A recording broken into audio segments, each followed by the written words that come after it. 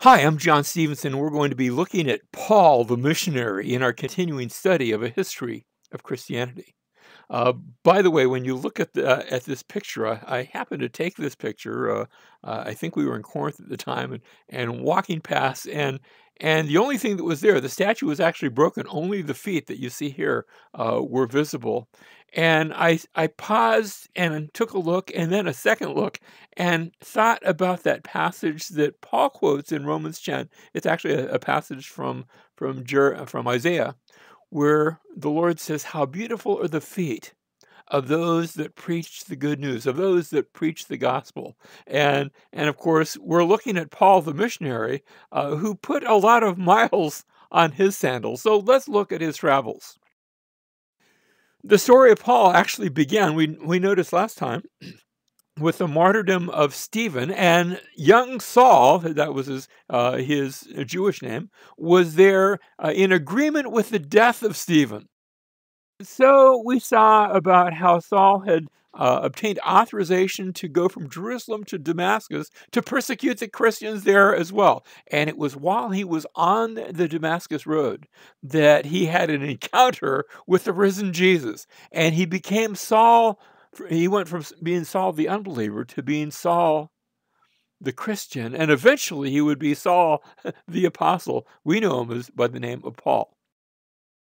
And so we saw last week when we looked at his first missionary journey, he and Barnabas going on their way from Salamis to Paphos through the island of Cyprus, and then from there to Perga. And as they moved inland, one of their traveling companions, a young fellow named John Mark, who had been the nephew of Barnabas, abandoned them there when the going got tough.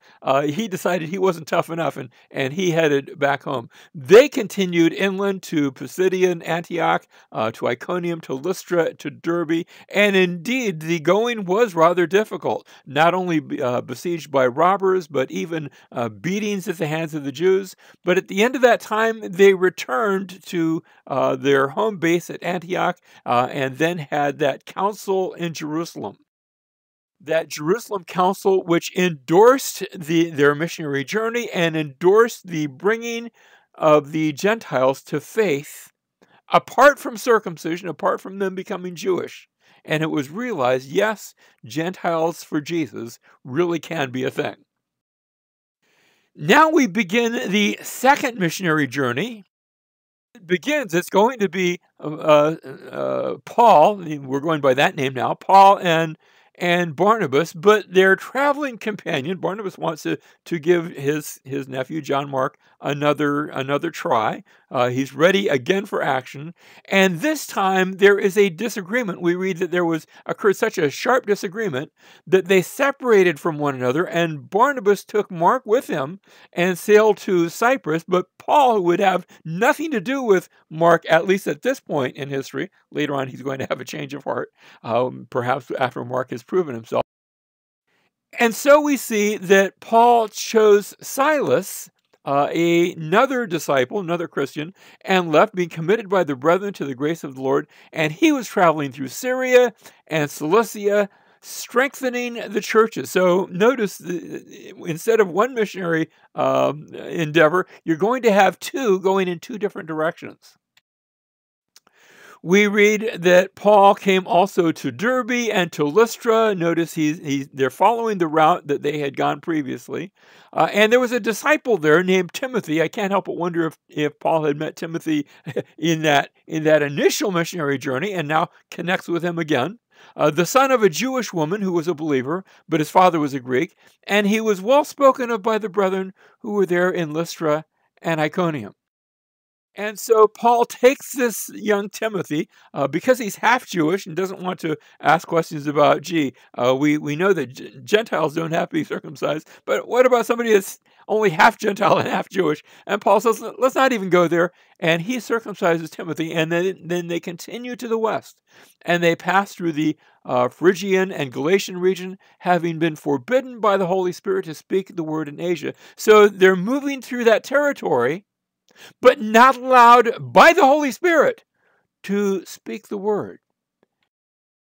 And so as they continue westward, they came to Mysia and were trying to go into, they thought, well, maybe from here we'll go into Bithynia. Maybe the Spirit's going to let us speak there. And the Spirit of Jesus did not permit them. Here they are traveling and not doing any missionary work at all, not because they're intimidated by the people, but because the Spirit is not allowing them. Now it's while they are here that a vision appears to Paul in the night. A man of Macedonia was standing and appealing to him and saying, "Come over to Macedonia and help us." And so Paul awakes, and Macedonia is across the Hellespont, is away from Anatolia. It's actually in northern Greece. And so when he had seen the vision, immediately we sought. By the way, notice that the one telling the story, the writer of the book of Acts, has now inserted himself into the story. It's no longer Paul did this. It's now we did this. We sought to go into Macedonia, concluding that God had called us to preach the gospel to them. And so, putting out to sea from Troas, we ran a straight course to Samothrace, and on the day following to Neapolis. And they come to Neapolis, the seaside city, but about 10 miles inland is going to be the colony, the Roman colony of Philippi. And from there to Philippi, which is a leading city of the district of Macedonia. Notice the translators put in the word Roman there, but they're helpful. A colony, it is a Roman colony. And we were staying in the city for some days.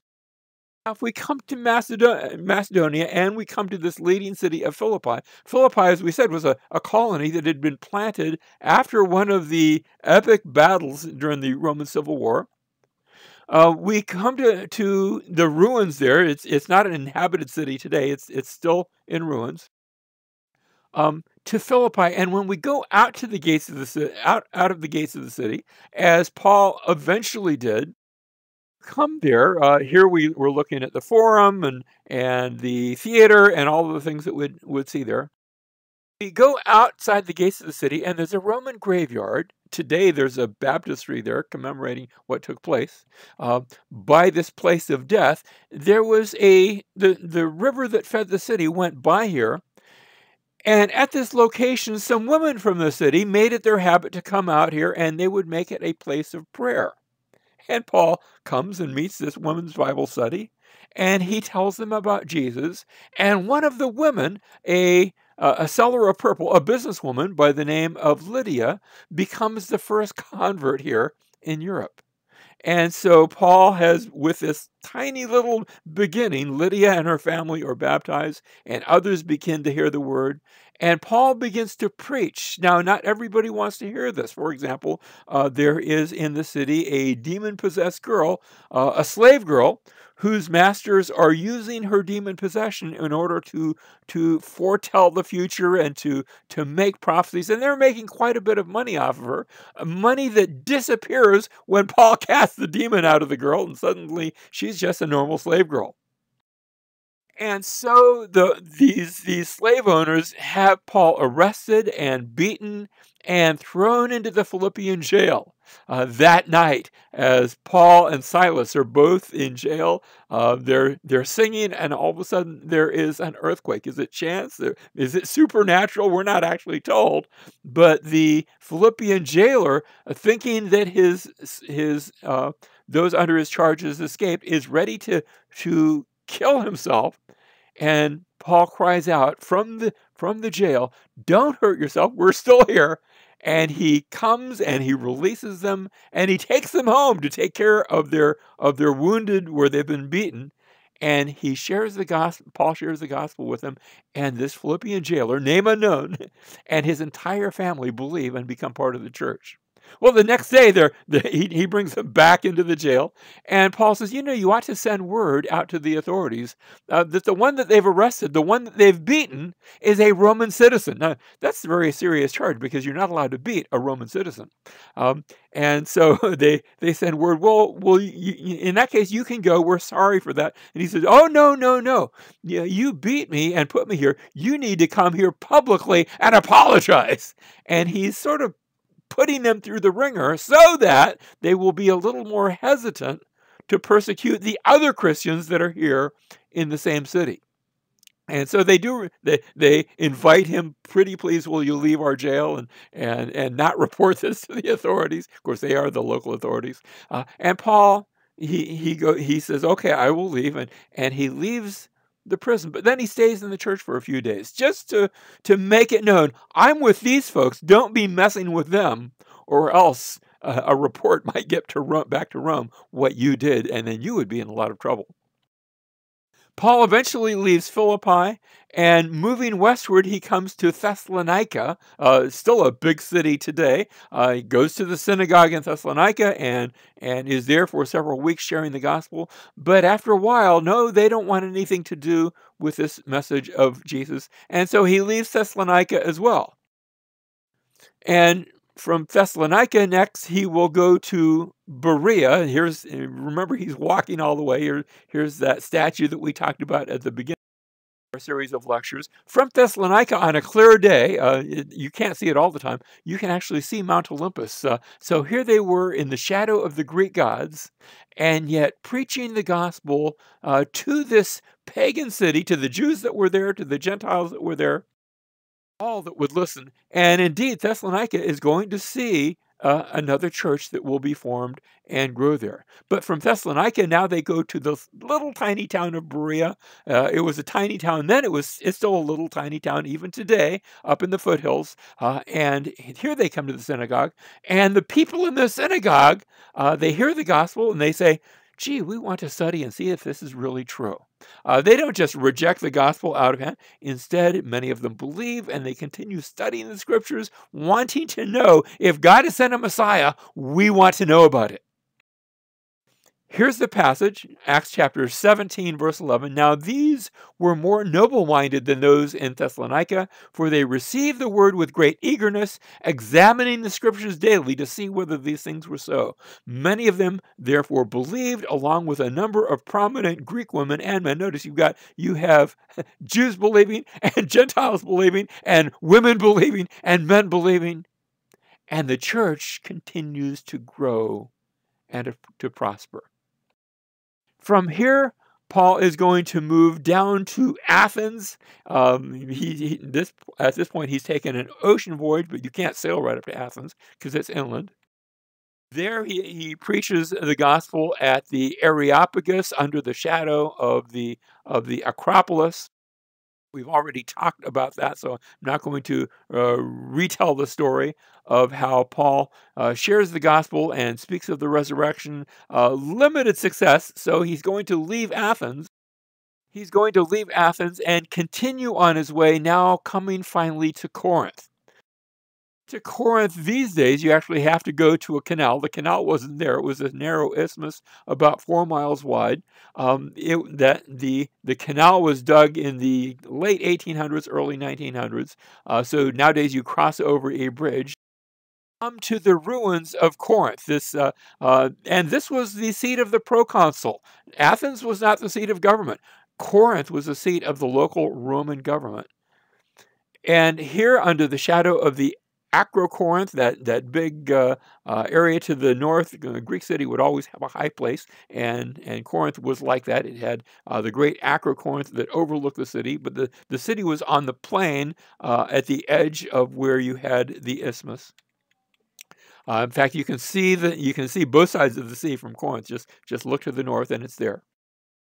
And here in Corinth, we read that Paul found a certain Jew named Aquila, a native of Pontus, having recently come from Italy with his wife Priscilla, because Claudius was the Roman emperor, had commanded all the Jews to leave Rome.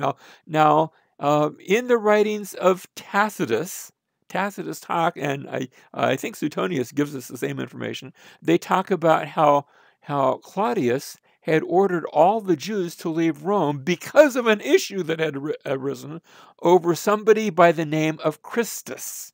Now, Christus sounds a lot like Christ. Apparently, there were Christians in Rome, and there were Jews in Rome, and the issue had begun to ferment an argument, and it had grown so stringent that Claudius, the Roman emperor, said, "That's it! I'm done with you all. All Jews leave Rome." And he came to them, And because he, that is Paul, was of the same trade, that is, they were tent makers, we're going to see that explanation in just a moment, he stayed with them, for they were working, for by trade they were tent makers. And so this becomes the nucleus of a new church that will be formed here in Corinth. Now, it was Paul's regular process where he would initially go to the synagogue. So he does this here in Corinth. In Corinth, there was a synagogue. It's interesting. We actually haven't found the synagogue, but we found a pillar that has a Jewish symbol, a menorah on it. Several, I think there's 3 of them on this pillar, indicating that this was the place where the synagogue was. We don't know exactly where that came from, but we read that Crispus, the synagogue leader, heard the gospel and he became a Christian. Well, that's rather problematic because the rest of the synagogue didn't want to have a Christian as their synagogue leader, so evidently they voted him out of office and they were going to vote a new synagogue leader. And so Crispus has joined with Paul. He's joined this new church, become a member of this new church. And it's not long before the synagogue has Paul brought up on charges, and they bring it before the local proconsul, that is the governor, not just of Corinth, but of the entire area of Greece. And they bring him to the bema, that is the judgment seat. This big platform is where this judgment would take place. And by now we have a new synagogue leader. His name is Sosthenes, and so he's bringing up the charges before Gallio, the proconsul. This also helps us determine exactly when this is taking place, because we know from Roman records that Gallio was the proconsul in the year 51 AD. So we can actually date this to the very year. So Sosthenes, the synagogue leader, brings charges against Paul and the other Christians. And as the charges are read, Gallio says, wait a minute, this doesn't have anything to do with Rome. This doesn't have anything to do with the peace of the city. This is between two groups of Jewish people that are in disagreement about what their Judaism looks like. I don't want any part of this. And he throws the case out of court. And then just to make it stick, he has his guards, his soldiers, take Sosthenes, and they give him a rather royal beating. Now, it's interesting because the next time we're going to hear from Sosthenes is many years later when Paul writes an epistle to the church at Corinth. And he begins his epistle, 1 Corinthians chapter 1. Paul calls as an apostle of Jesus Christ by the will of God. And Sosthenes, our brother, did you hear it? Sosthenes becomes a Christian, just like Crispus. I wonder who they got to be the next synagogue official. Well, they probably were getting a bit low on candidates. Be that as it may, Paul from this point on he's going to leave Corinth. He's going to travel to, and he comes to Ephesus. They came to Ephesus, Acts chapter 18, verse 19, and he left them there. Now he himself entered the synagogue and reasoned with the Jews. Of course, that was his regular modus operandi. And when they asked him to stay for a longer time, he did not consent, but taking leave of them and saying, I will return to you again if God wills. And he set sail from Ephesus. So this first visit to Ephesus is a very short one. You can think of it as maybe a fact-finding mission. He speaks briefly, but then he leaves. And he's going to leave Ephesus, and now he will travel by ship to Caesarea, and from Caesarea he will return to Antioch from where he began. And we've just completed a very long second missionary journey. But we no sooner have we been there that we start on the third missionary journey, where Paul comes a second time to Ephesus, and this time he will be there for more than a year. And so now we come to Ephesus, another major city. Notice most of Paul's ministry is going to be at these major metropoli, these major cities.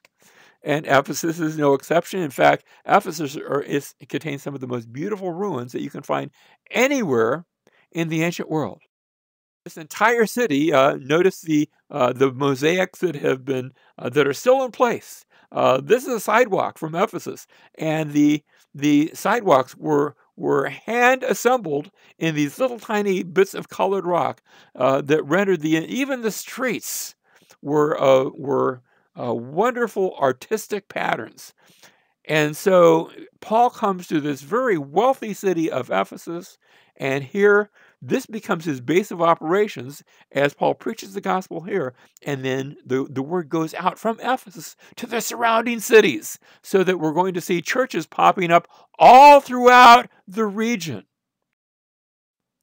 Now, like normal, Paul always begins in the synagogue, but it's not long before they say, no, you can't be here anymore. We don't want to hear about Jesus as the Messiah. And so he leaves the synagogue and he goes across the street next door to the house of Titius Justus. Apparently there was some house or school there.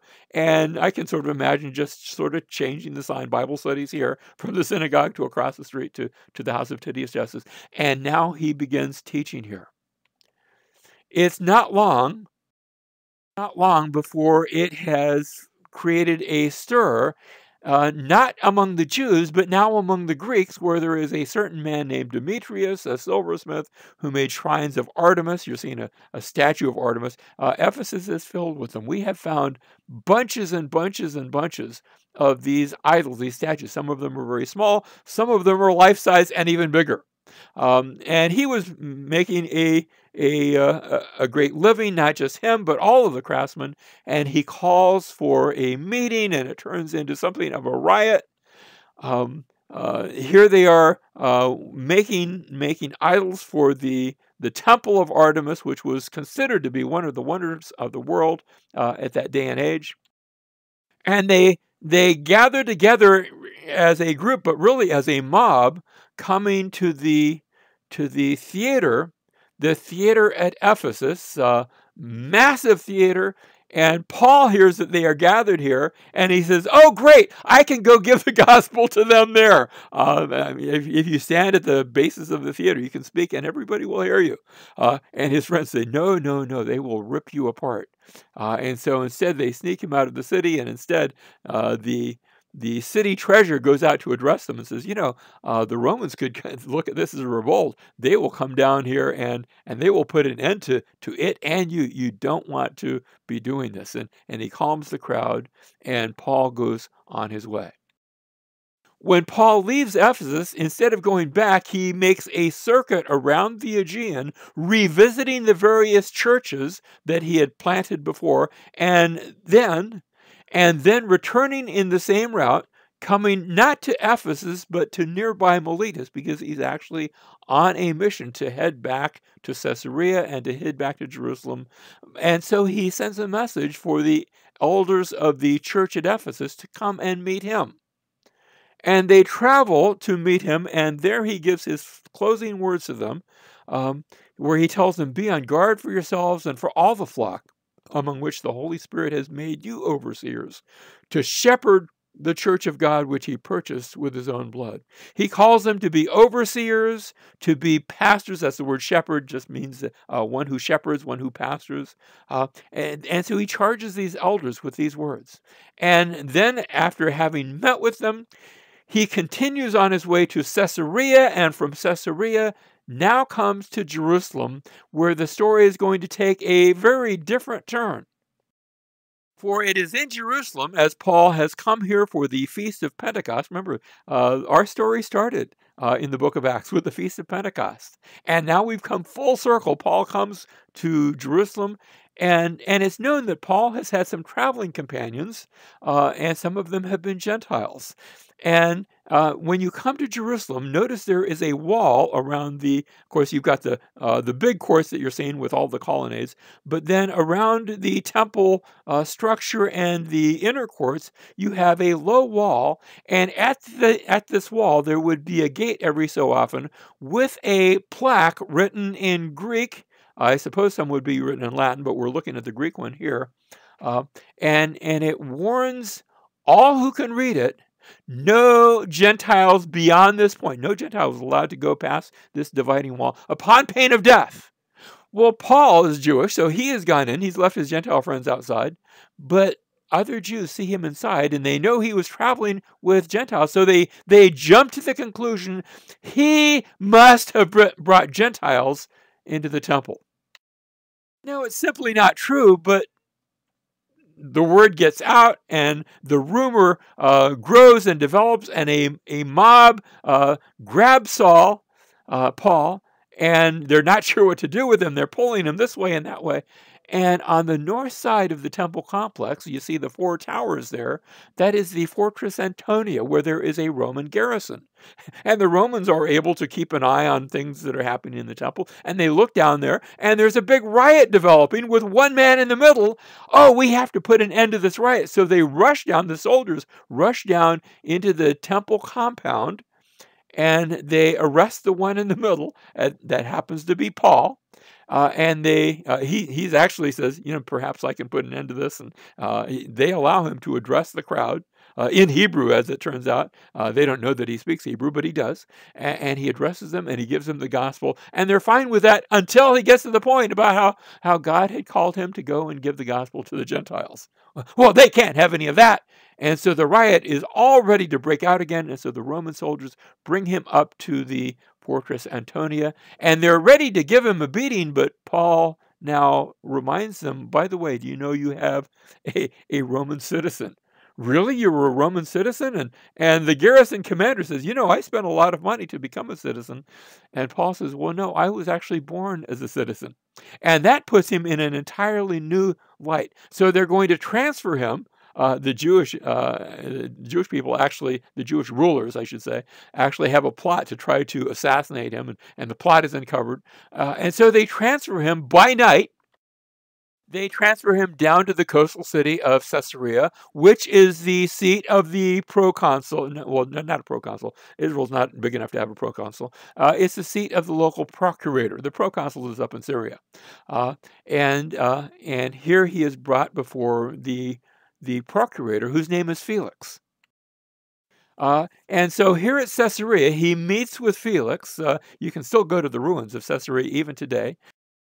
It's a marvelous city where, in fact, the theater at Caesarea is used for modern day concerts even. But in this case, Felix meets with Paul, and he keeps him under arrest, hoping that Paul will pay a bribe.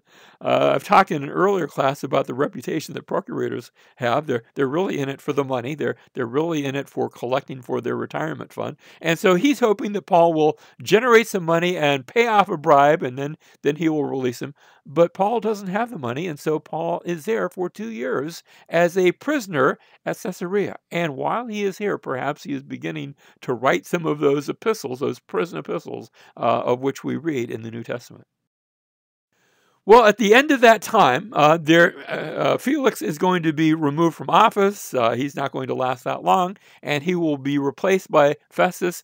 And in this change of offices, there comes a very distinguished visitor, a King Agrippa, and his sister Bernice. Now, King Agrippa, and we've heard that name before perhaps, because King Agrippa is the great-grandson of Herod the Great. His father had been Agrippa I, mentioned in Acts chapter 12. And so Agrippa is here with his sister Bernice, and also his other sister Drusilla is there because she's married to Felix. And Felix is the outgoing procurator, and Festus is the incoming procurator. And as they are meeting together, the subject of this Roman citizen by the name of Paul comes up, and they arrange to have him come and meet them, have sort of an unofficial hearing, and Paul gets a chance to give them all the gospel. And in the conversation, Paul in particular sets his sight on Agrippa II and says, "Oh, Agrippa, I know that you're a student of the scriptures. As I speak to you about the Messiah, you're going to get this." And at one point in the conversation, Agrippa says, you almost persuade me to become a Christian. And Paul says, "Oh, I'd much rather than almost persuade you. I wish that you were just like me, except for these chains, that you were just like me in every respect, coming to know the Lord." Well, at the end of that time, they all confer and they agree that Paul has done nothing worthy of being put to death, but he has appealed to the Caesar, and so to the Caesar he must go. And now Paul is set forth on a ship that first goes to Cyprus, and then from there past Crete. It actually puts in for Crete, but then is caught in a storm and is driven halfway across the Mediterranean, where there is a shipwreck on the island of Malta. This very unorthodox way of traveling does not put an end to their travels. They will eventually catch another ship from here, and Paul will come safely finally to Rome, where he is awaiting trial. The book of Acts ends on this note, where Acts chapter 28, verses 30 and 31, last two verses of the book of Acts, where Paul, stayed 2 full years in his own rented quarters. He is awaiting his hearing before the emperor, and was welcoming all who came to him, preaching the kingdom of God and teaching concerning the Lord Jesus Christ with all openness, unhindered. Now, throughout the entire story, we've heard time and time and time again where Christians were hindered, where they were arrested, where they were beaten, where they were shipwrecked, but the gospel could not be hindered. And our story closes on that note of victory as the gospel continued to be unhindered and unchained, as it is even today.